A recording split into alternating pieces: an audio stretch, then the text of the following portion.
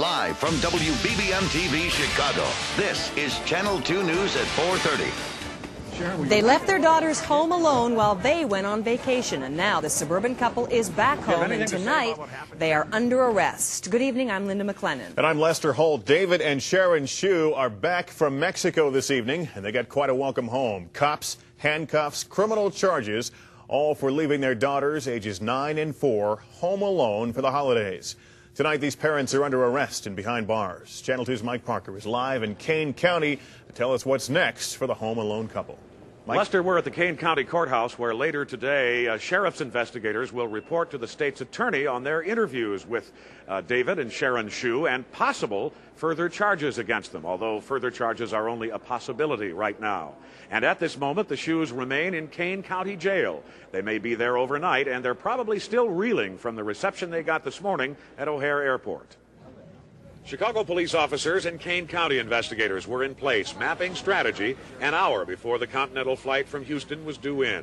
And so were scores of reporters and photographers who learned that the parents were coming back after 8 days. At 10:30 a.m., the plane carrying the two taxied to the gate, and police went down the jetway to find and arrest the elusive Mexican travelers.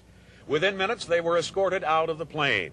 David Schoo, he's in the gray hooded sweatshirt. Sharon Schoo, she is in the white jacket, here to face child abandonment charges. David, do you have anything to say about what happened? Were you worried at all about your kids all that time? But neither parent would respond to the barrage of reporters' questions. Neither would show any emotion as they were marched in handcuffs through O'Hare. Through it all, travelers who had heard the so-called home alone parents were in the terminal shouted at them. There were boos and names hurled at the pair. Hey, Scrooge! One man yelled, "Hey, Scrooge." The frenzied, bizarre scene then moved outside, where the couple was placed inside a police vehicle and taken away to the Kane County Jail. One of the officers who had made the arrest on the aircraft was Chicago Police Sergeant Jerry Thornton. Did they ask about their children? No, they did not. Did they ask anything at all? No, they were advised of their rights, and they chose to remain silent. David and Sharon Schoo have been back in the United States for 6 hours now, all 6 of those hours in the custody of Kane County authorities. It looks like they won't be free anytime soon. There will not be a bond hearing scheduled for the pair until 8:30 tomorrow morning, so it appears they will be spending the night in the Kane County Jail. With more on who these people are, a little more on their backgrounds, here's Dawn Stentler. And Mike, tonight friends and family say David and Sharon Schoo have always been good parents. They're always strict with their 2 young daughters. He's an experienced electrical engineer. She's a homemaker. Friends say they were excited about jet-setting off to a dream vacation in Mexico. No one ever imagined they'd leave their kids home alone.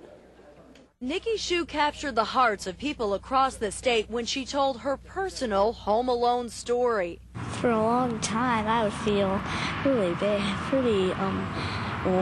wondering what they were doing and where they are. Tonight, 9-year-old Nikki and her 4-year-old sister Diana are in the state's custody. Until this morning, the girls were staying here with their grandmother in nearby Montgomery. Their grandmother says she had offered to babysit the girls in their Campton Township home, but David and Sharon Schoo said they already had a babysitter. The Schoo story is the talk of the town. Everyone, including Nikki and Diana's grandparents, wants to know why the 2 little girls would be left home alone to spend Christmas by themselves. Little 9-year-old Nikki did tell police her parents promised to bring back lots of Christmas presents once they got back from Acapulco. David Schoo works here at Systems Sensors as an electrical engineer. His coworkers say they're shocked. Can't believe that something like that happens out here, you know. You hear about it all the time, but not out in the suburbs out here, you know. That's something you hear about in the city usually.